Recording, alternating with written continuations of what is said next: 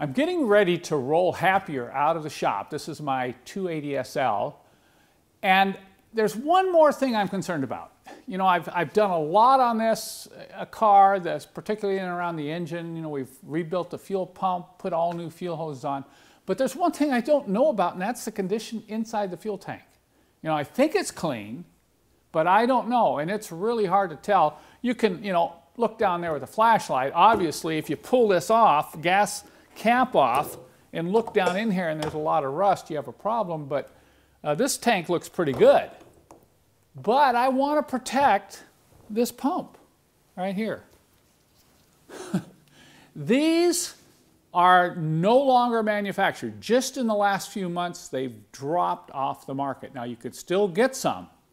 They're up around the $700 range, but we've been informed that these are no longer going to be made. So it's very important that I protect this pump from contamination, because that can wear out the internals.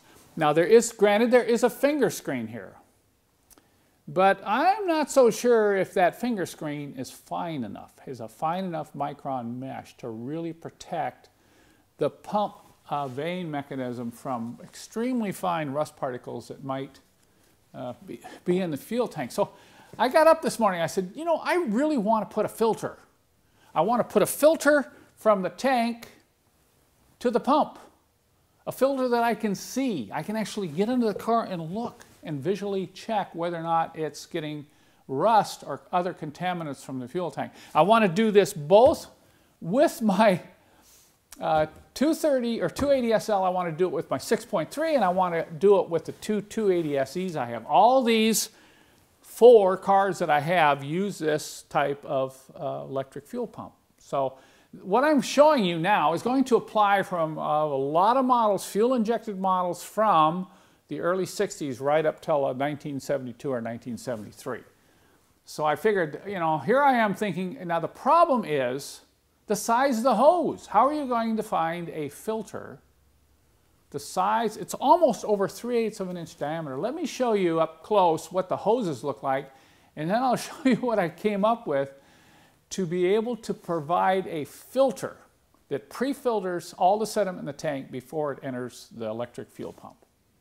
I first want to show you the diameter of the outlet hoses on these old mechanical fuel-injected Mercedes.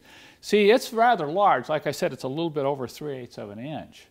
So it's very hard to find any type of filter with a large nipple that you can clamp onto this outlet hose. So I wanted to use one of these pre-filters that is so common on the diesels. I could use one of the pre-filters, then I could see through it because it's clear. It has a very fine micron mesh here. But look at the problem. How are you gonna take the end of this, which takes a 8mm or 5/16 inch fuel hose, and clamp it down on this large fuel hose here? It isn't gonna work. You're gonna have fuel leaks. So I went to work and enter a brand new product from Mercedessource right here. This is the new MFI fuel injection system pre-filter. Look at that. We modified this with a special hose. This is a hose that's not susceptible to deterioration with gasoline. And by putting this on the end of these pre-filters, look at this.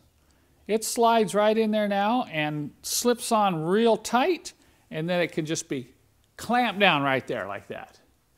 Now, one of the things we ran into when we were designing this is that some of the hoses on some of these old models are a little bit bigger diameter than the hose we supply on my website. You can see here, this one goes in kind of loose. Now, granted, it probably would work if you really clamped it down, but when you're dealing with gasoline, you do not want any potential for leaks back there. So what we're doing is, if one of our models has one of these larger hoses, now you can see how this hose goes on the fuel pump. Look at that. It slides on and fits fairly snug, so that's probably okay.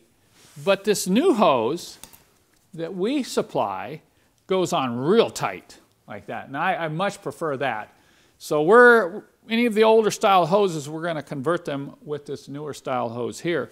And I want to show you what this looks like. We just completed the conversion on my 280SL. We drained all the fuel out of the tank, used a clamping tool, and installed this. Take a look. Isn't that slick?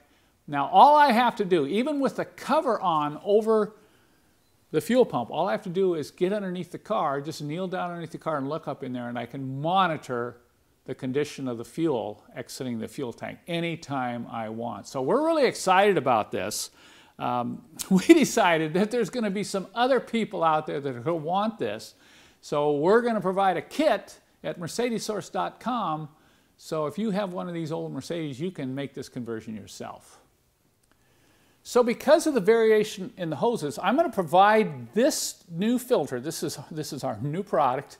I'm going to provide it with a hose that I know will fit.